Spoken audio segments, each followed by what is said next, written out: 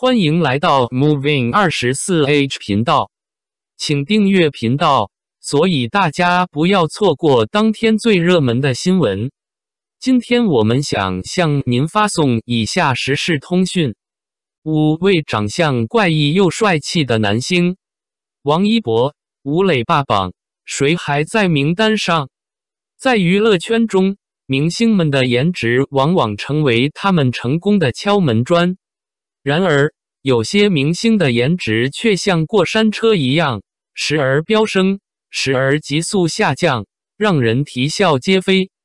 今天，我们就来盘点一下那些在娱乐圈中颜值忽高忽低的明星，看看他们是如何在这个光鲜亮丽的舞台上翻车。首先，让我们聊聊王一博。我们来看看王一博。他的颜值一直备受争议，尽管有粉丝吹捧他的高级脸，但一旦离开美颜滤镜，他的颜值也不见得如人们所期待的那样完美。尤其是近期他的照片中，面容已经出现了歪斜的状态，这也让人对他的颜值产生了一定的怀疑。广告宣传、电影拍摄、电视节目录制、音乐创作，还有公益活动等等，王一博好像有做不完的事情。尤其是他因为出演了那部轰动全国的电视剧《陈情令》，连续5年来一直稳坐娱乐圈的顶尖位置。但是，为什么他会成为娱乐圈的大佬呢？这就需要我们深入了解他的日常生活和工作轨迹啦。来看看他的年纪吧。王一博其实还挺年轻的，跟我们差不多的年龄，但他已经涉猎多个领域，取得了不俗的成就。那他到底是怎么做到的呢？原来，他从小就展现出了超出常人的才华和毅力。他在童年时代就痴迷于各种各样的运动项目，比如滑板、舞蹈等等。这些技能和爱好让他在未来的道路上取得了很大的帮助哦。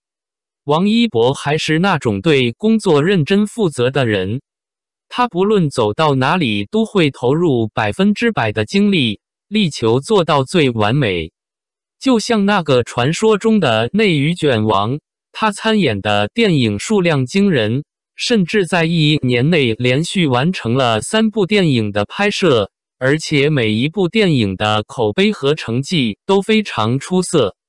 不仅如此，他的时尚品味也备受瞩目。无论是去巴黎看秀，还是参与深圳的香奈儿大秀，他总是能吸引观众的眼球，成为时尚圈的耀眼新星。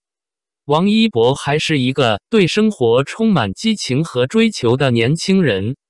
虽然他的工作日程排得满满当当，但他仍然抽时间学习赛车、创作音乐、进军霹雳舞，这些都让他收获了更多的来自粉丝的支持和喜爱。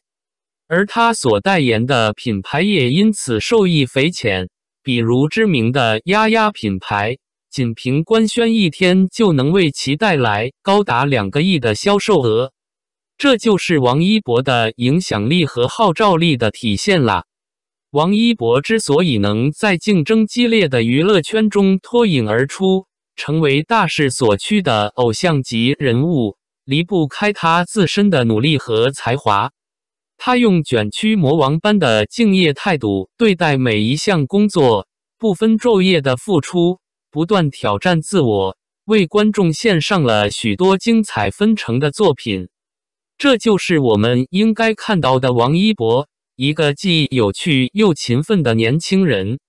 让我们继续关注他的动态，看看未来他还有哪些令人期待的表现吧。然而王一博在舞台上，他依然能够通过自己的魅力和表演吸引观众的目光，这也是他在娱乐圈中受欢迎的原因之一。接下来，胡一天。作为一位青春偶像，胡一天的阳光少年形象深受粉丝喜爱，她的颜值在校园偶像剧中常常能带来一股清新的风。然而，一旦她踏入古装剧的世界，情况就大不相同了。束发的造型似乎将她的长脸缺陷无情地暴露在观众眼前，令人哭笑不得。而且，八字刘海更是将她的外貌推向了一个新的高度，别扭与油腻并存。或许是当年的青春剧为她树立了过高的形象，让她在古装剧中显得有些格格不入。接下来，我们来看看邓卫。她在古装剧中的造型确实让人眼前一亮，大眼睛、尖下巴、立体的五官轮廓，这些都让她在角色扮演中展现出了出色的表现。然而，一旦镜头拉近，就会发现她的鼻头较大，山根粗，鼻翼较宽，这些缺陷使得她的颜值受到了一定的影响。加上她笑起来时面部僵硬不自然的表情，让人难以忽视这些细节上的不足。然后，我们来谈谈吴磊。作为童星出道，吴磊的颜值和演技一直备受瞩目。然而，他的颜值也不是十全十美的，特别是在侧脸的角度，他的脸型显得过于消瘦，让人感觉有些不自然。加上他的面部线条显得过于锐利，让人有些呆板的感觉。然而，这并没有影响他在娱乐圈中的地位，因为他的实力和个人魅力依然能够吸引粉丝的目光。接着，我们来谈谈程毅。他在剧中的表现确实让人印象深刻，然而，一旦离开了镜头，他的颜值也并不是十分出众，尤其是在古装剧中，他的颜值经常被网友吐槽为古装丑男，这也让他的形象受到了一定的影响。然而，他对于网友的吐槽态度十分豁达，这也是他受欢迎的原因之一。最后，让我们来看看刘宇宁。他在网络红人时期凭借唱歌才艺走红，但进入娱乐圈后，颜值问题成为了他的一大短板。尽管他的外貌并不差，但在娱乐圈这个竞争激烈的舞台上，他的颜值显得略显平凡。